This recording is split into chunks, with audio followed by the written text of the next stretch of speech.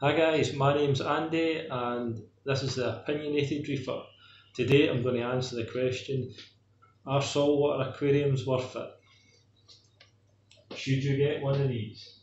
A reef tank, saltwater aquarium, whatever you want to call it, should you get one? And the answer is absolutely no way should you get one of these.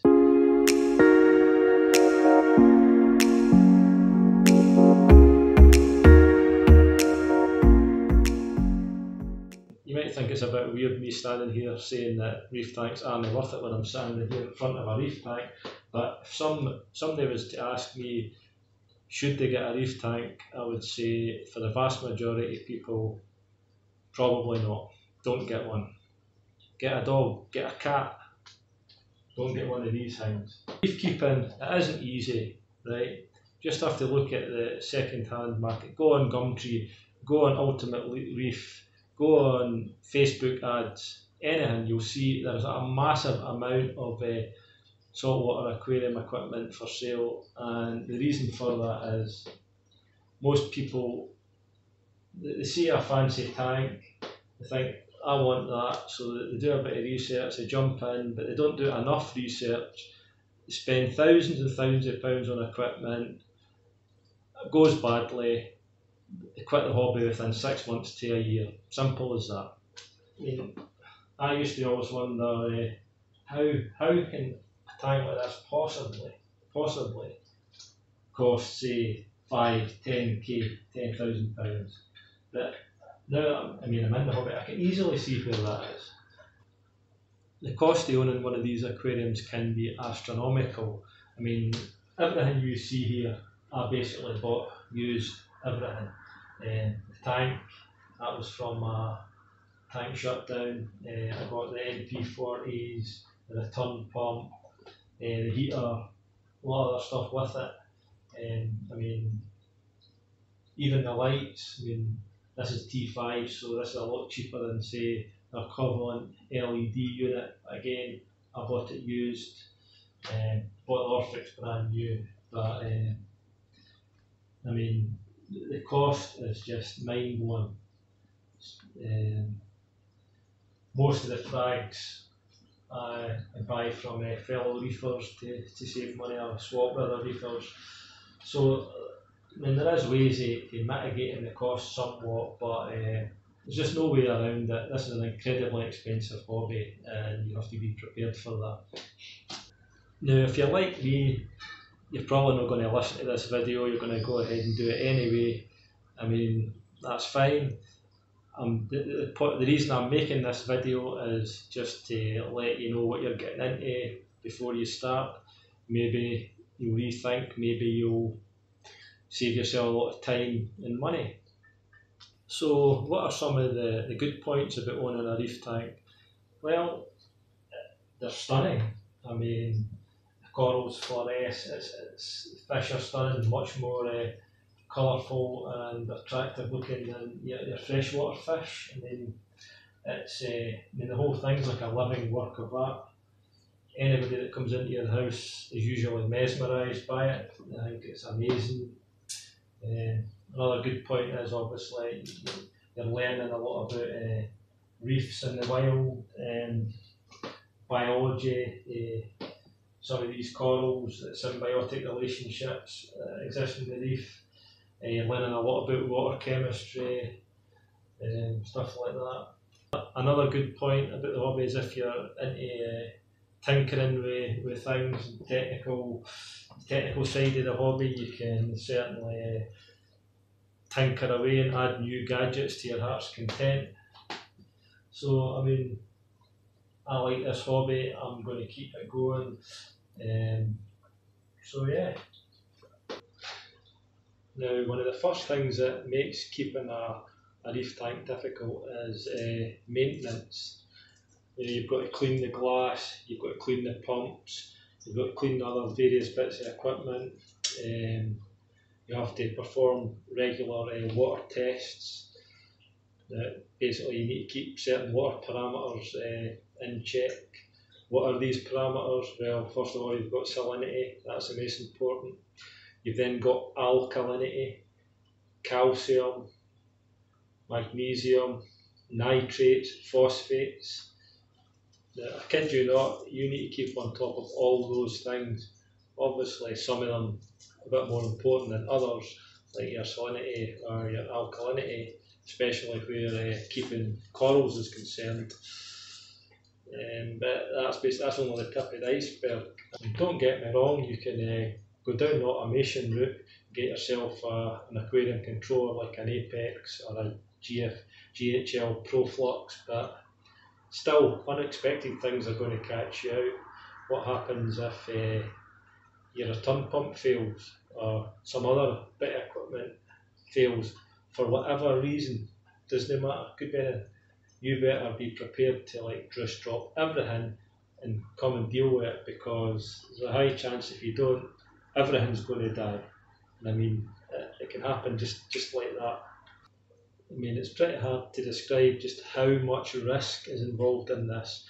I mean, we spend so much time and money in keeping basically these life forms alive inside a glass box that if anything majorly goes wrong and you're not around to deal with it, they're dead. That's it. Simple as that. Better hope you don't have any kind of power cut or lose power for a prolonged period of time, because if you don't have a generator or a battery backup, that's it, game over.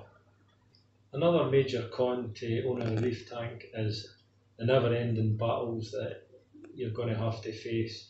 Doesn't matter how experienced a reefer you are, you're always going to be battling something, whether it be green hair algae, cyanobacteria, dinoflagellates, acropora eating flatworms. Doesn't matter, you're always going to be facing some kind of challenge in this hobby. Usually the first thing that new reefers have to deal with is algae. There's various types of algae in the hobby: green hair algae, bubble algae, bryopsis, a list as long as your arm, but usually that's the first issue that you're going to have to face, and the general advice is lower your nutrients. So what that basically means is lower your nitrates and your phosphate levels in the water. So you'll go online, you'll do your research, you'll figure out how to use various different tools and supplements to lower your nutrients. You'll strip the nutrients out of the water. What eventually happens is this starves the algae out, but in doing that you're also starving your corals. What usually happens is once you've managed to starve the algae out, you then cause some other kind of imbalance in the tank. So then you suddenly realise, well, what's this red slime that's suddenly appearing everywhere? And you find out actually you've just got rid of your green hair algae. Now you've got to deal with cyanobacteria, and you're like, what? So you go back online, you figure out this is actually quite an easy one to deal with.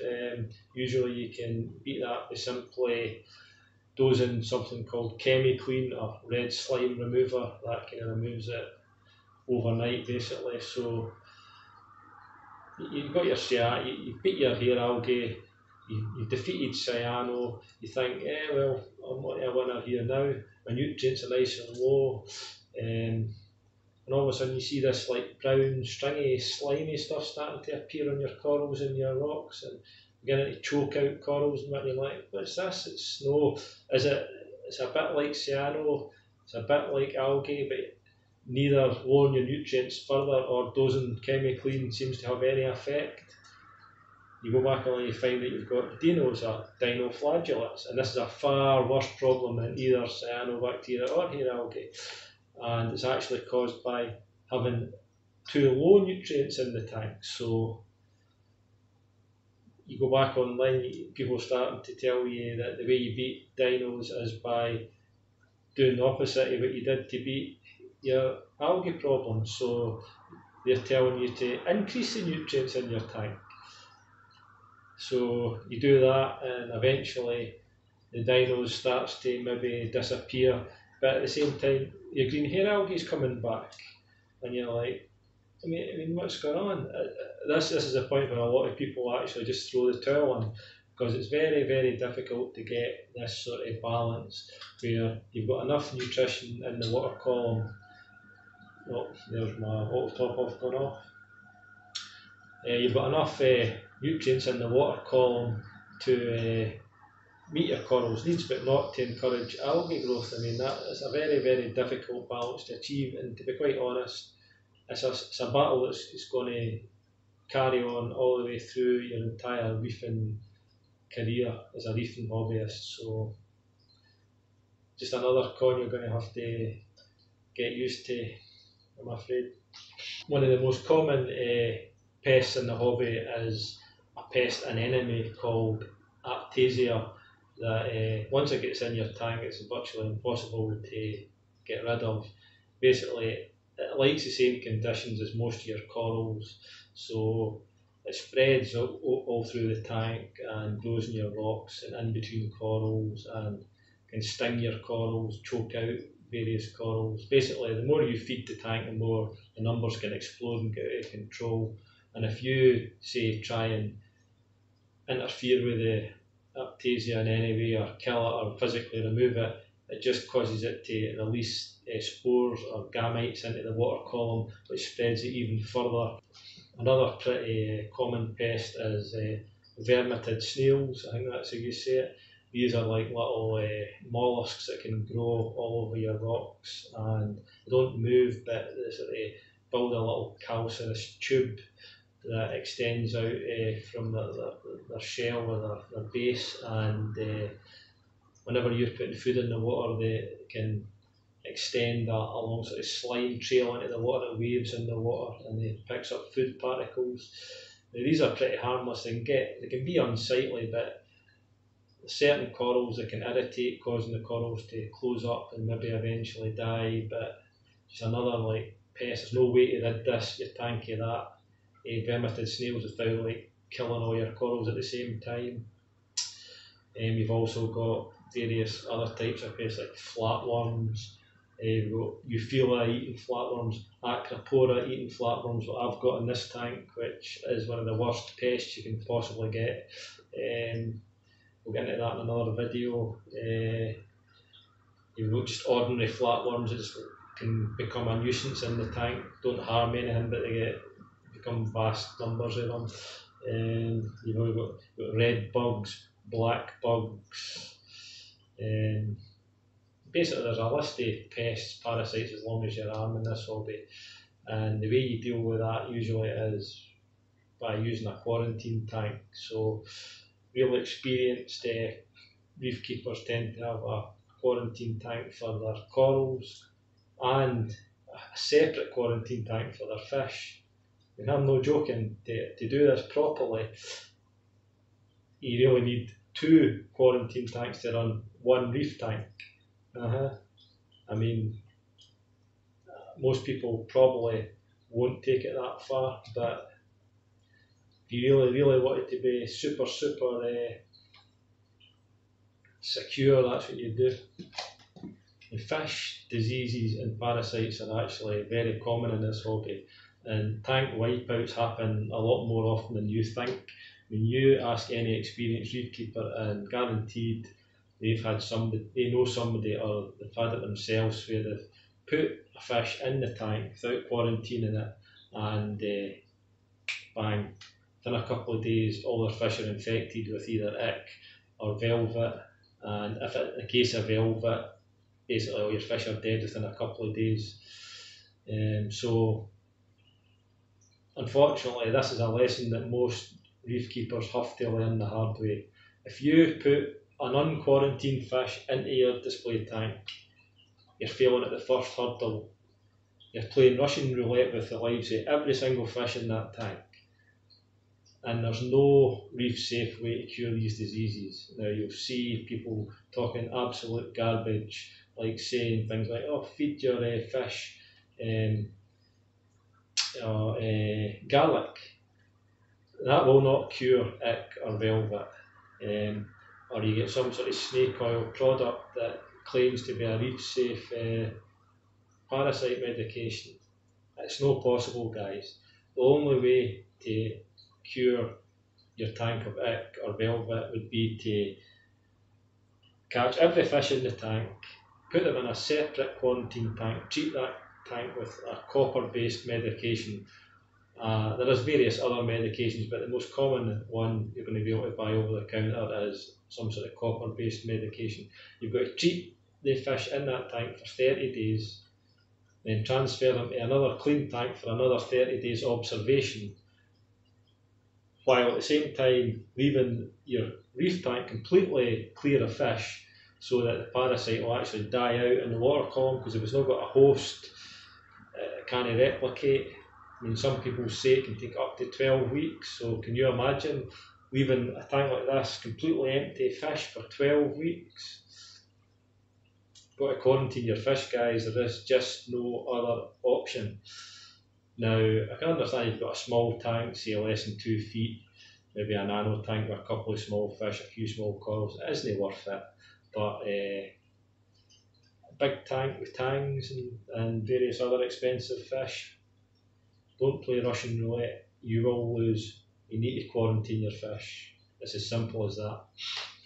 Now, one of the hardest challenges in keeping a reef tank is when you get into the hobby far enough that you're actually keeping SPS corals like what I'm doing here, the various sort of Acropora and Montipora type corals. Now, in order to keep these types of corals alive, you need to keep your tank stable, and what that means is you can't have any major fluctuations in either salinity or alkalinity. You can have some swings in maybe temperature, calcium, magnesium, but to keep them alive, you basically need to keep your salinity perfectly stable. If you keep your tank at 35 parts per thousand, it needs to stay at 35 parts per thousand. If you keep your alkalinity at 8 DKH, it really needs to stay 8 DKH. If you have a major swing in alkalinity levels, say more than 1 DKH a day, you're going to start losing your corals, especially the more sensitive ones like Acropora. It's no easy to sort of balance your alkalinity levels. Basically, you've got to keep dosing whatever the corals are using up. So all these corals, basically, as they grow, they're sucking their calcium and alkalinity out of the water. You've got to keep replacing that via dosing alkalinity calcium supplements and trace element supplements back into the water column at the same rate as the corals are taking it up.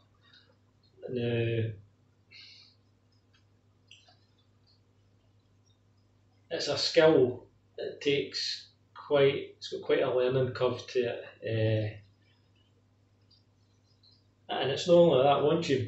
Once you've got your dosing pumps or your calcium reactor, whatever method of maintaining your parameters dialed in to the level you want to keep it at, it's a moving target, because as the corals grow, they start to use up more of these elements, so you've got to keep putting more in. But then at the same time, if there's, say, a temperature drop or something else affecting the tank, they can suddenly stop sucking in so much alkalinity and calcium, and you've got to be able to readjust your dosing amounts to cope with this. So it's like a moving target that you're constantly trying to follow.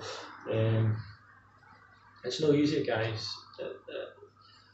If it gets out of whack, if anything goes majorly wrong, bang, all of them are dead. So just another major headache in the world of keeping a reef tank. And to be fair, there is various different levels of reef keeping and saltwater aquariums, some being a lot easier than others. So for example, you could start off with just a fish only with live rock tank. I mean, you can't get any easier than that. That's basically very similar to freshwater fish keeping. So you just got your fish, you don't have to worry about any of these parameters or anything like that. You've also got, you could maybe have a fish only with live rock and some soft corals. Again, soft corals are much easier to maintain than your stony corals, so you don't need to worry about dosing, you don't need to worry about your nutrients getting quite so out of control. The corals aren't going to die. I mean, some of these soft corals are virtually indestructible. The next level above that is say your mixed reefs where you've got some soft corals, some LPS corals, some SPS corals, usually the easier SPS corals. Um, uh, they can be fairly challenging because it's impossible to keep every type of coral happy in a single tank, basically due to different lighting and flow requirements. But that's usually a mixed reef is actually the most common type of reef tank.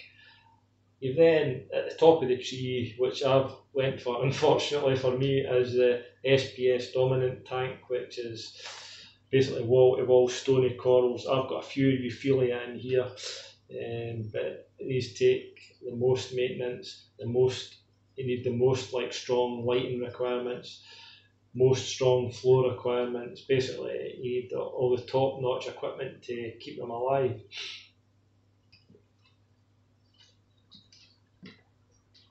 Oh, you're still here. You've not left after me ranting and raving about how difficult it is to keep a reef tank. Well, if that's the case, then maybe you are the sort of person that I would recommend gets a reef tank. Now, I know this video has came off as pretty negative, but I really enjoy this hobby and I'm going to stay in the hobby. And I do think for the right type of person that the time, effort, and money involved in this hobby is actually worth it. If you're a really patient person, pretty technical, then you might get a lot out of this, like I do. I just wanted to make sure that you know what you're getting yourself into before you jump in the deep end. So hopefully this has gave you a sort of balanced view of what it's actually like to own one of these reef tanks, and you can make up your own mind whether you want to get yourself one or not. So if in any doubt, get yourself a dog or a cat and save yourself a whole bunch of time and money. Peace, I'm out.